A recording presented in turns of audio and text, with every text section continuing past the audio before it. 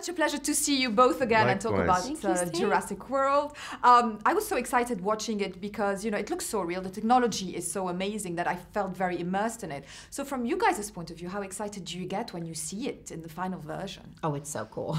It is. It's awesome to finally see all your hard work come together on the screen. It feels great to see it. Yeah. And what do you think of the big monsters and how they're looking? I mean, they're looking like big monsters. Yes. Like real ones. Like, yes. Yeah. Absolutely terrifying. I think it never ends. Like the experience of just watching one of these movies and just looking at these creatures and feeling just a sense of wonder and awe, like that doesn't stop. And for us as actors, like even though we made the movie, when we actually watch it, it's incredible. And then of course when we were actually shooting the movie. On this one, we worked with a ton of animatronic dinosaurs. So what you're seeing when you see the final movie is what we were actually seeing in real life. Yeah, in many instances, pretty cool. Absolutely. So we see them in this one. They kind of, you know, drifted a little bit apart, but, you know, there's still hope for them. So what can we reveal? Yes. What can we reveal about Claire and Owen? Yes. Well, you know, our relationship has evolved. It's slightly more complicated. I think that tension, that romantic tension we felt at the end of the first film, you know, you get the sense that they immediately went somewhere and stuck together for survival. And Stuck indeed. Yeah. Yes. And since then, I think they had opposite reactions to how to handle the trauma of the events of the first film. She wants to really lean into it and try to do everything she can to save the animals, to right what's wrong. And I think my character believes that you can't right what's wrong, and it's best to just go live your life and run away from it a little bit. And that's a lesson he has to learn through the course of this film, and he learns it. He learns it from Claire.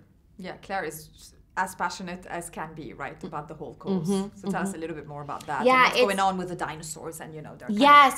So in this movie, in Jurassic World: Fallen Kingdom, there's this extinction level event that's happening on the island. There's a previously dormant volcano that's on the verge of eruption and will wipe out all of the dinosaurs if they're not taken off the island and relocated. And so that's something that my character is incredibly passionate about. I mean, she's someone who, in the first Jurassic World, she was a C-level executive, and she was somebody who really, she cared more about the bottom line than these animals. And she went through a huge journey in that first film, and so now she's realized, you know, she's realized what she needs to do, and the role that she played in kind of just ruining everything and destroying everything and people getting killed, and the role that she needs to play moving forward and being on the right side of history.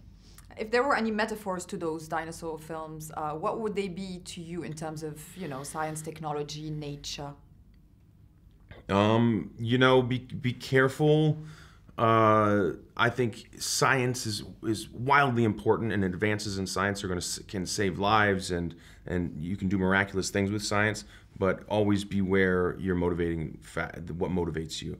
If it's greed, then that science can come back to bite you. Bite you indeed. Yes, quite literally in this story, yeah. And finally, it's no secret that this is a trilogy, and it kind of sets it up for something very spectacular. So what are you most looking forward to going forward? I mean, Blue. I mean, working together. We have an awesome time doing these movies. Yes. It's great.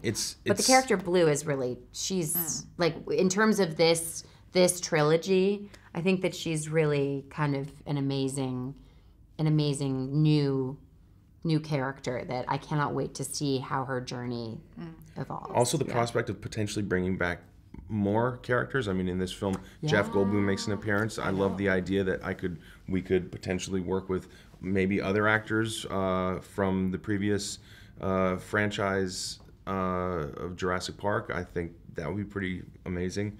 No, I'm not making any predictions or spoilers or anything like that, but just for me, envisioning moving forward, because I haven't read a script for a third movie, that's something that would be very exciting to me, and I think probably to a lot of fans as well. For sure.